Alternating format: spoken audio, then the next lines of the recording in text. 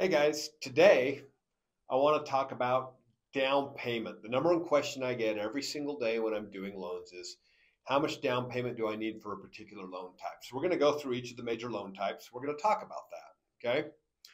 And then we'll figure out what down payment comes from and where you needed to get it and all that jazz. But a couple things to think about.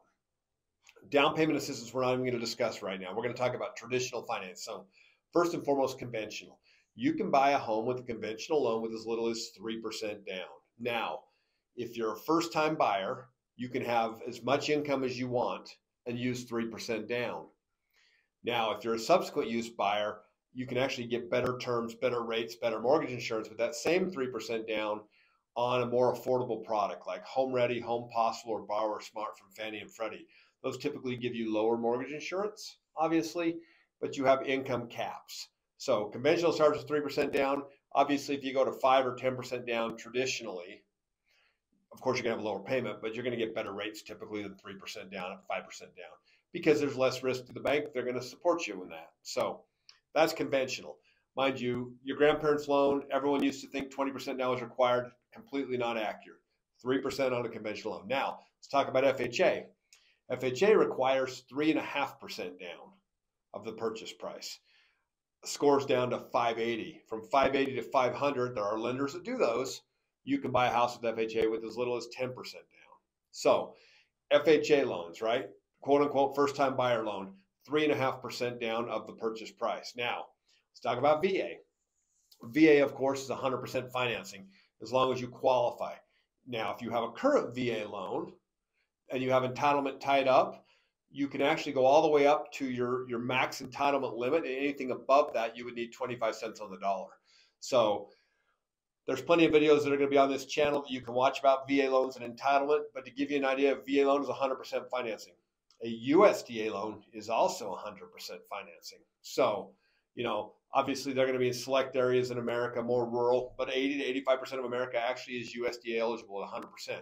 So, there's all kinds of loan types, all kinds of parameters that fit within those loan types and what you qualify for. USDA has income limits. They don't have loan limits. Despite what an LO may tell you, there are no loan limits. Ideally, credit score needs to be better.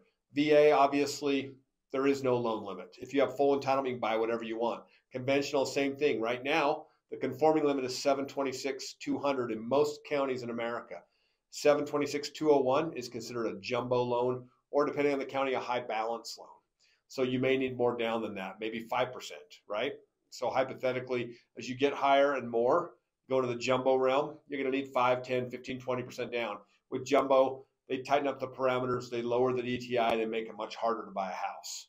So not harder per se, but they make you jump through a few more hoops to make sure you're going to qualify to make that $4,000, $5,000, $6,000 payment, which is a lot right now with where rates are at. So a couple things to keep in mind. So if you have a question about down payment, that's how it works. Now, where can you derive this down payment? Let's talk about that. So down payment can come from gifts from family, okay? It can come from your 401k, your IRA. It can come from stocks. You can pull it out of the bank. You can sell stuff. Make sure you track those things. If you sell a car, make sure you get a book sheet and a bill of sale to show where that money came from.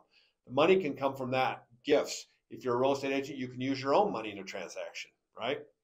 Family can gift. Now, some loans do not allow interested party transactions. So make sure you talk to a competent lender to talk about those things, about where the down payment can come from. Crypto is very difficult because there's no way to track it. So you almost have to pull it out of crypto, let it season in the bank for a few months, and then use it. Otherwise, you're going to be a non-conforming loan.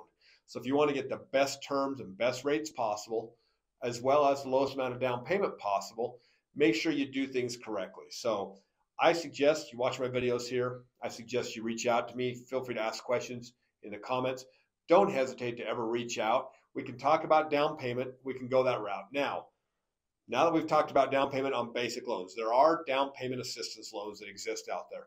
Some programs out there will help with down payment, will help with closing costs. In the state of Utah, where I do the majority of my business, we have a bond program that will actually give you a second mortgage that will help cover down payment and some of the closing costs. There are other programs out there that will help cover part of the down payment or all the down payment. We have a loan that will cover all the down payment. Now, traditionally, you're going to pay higher rates on those things, but if you can make it make sense financially and fit within the parameters of the program, oftentimes it's a great deal because sometimes that money is forgiven immediately. So, not saying all down payment assistance programs are bad and that you shouldn't consider them. Now, your own down payment is always going to be better. You're traditionally going to get much, much better terms, but that doesn't mean you can't look at that. So if you have down payment questions, if you have loan to value questions, you want to know what loan's best for you based on where you're trying to buy, please reach out to me. You can obviously message me through here. Please like, subscribe, and share my channel. Call me if you have questions at 801-979-6365. I'm here to make this an easy process for you and guide you to your next home. Have an amazing day.